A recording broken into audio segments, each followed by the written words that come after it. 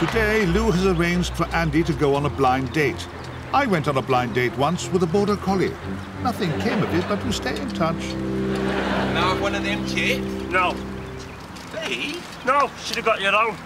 I only had enough for one. Yeah, I know. Well, it doesn't matter, because I don't want any chips now anyway. Nor do I. So, you excited about this date? Yeah.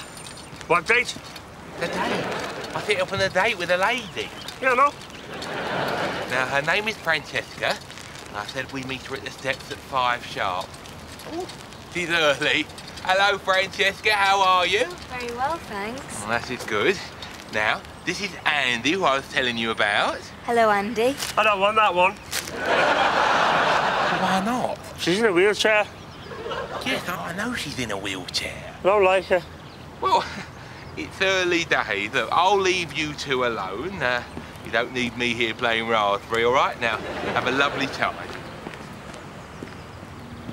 Well, Andy, I've heard a lot about you.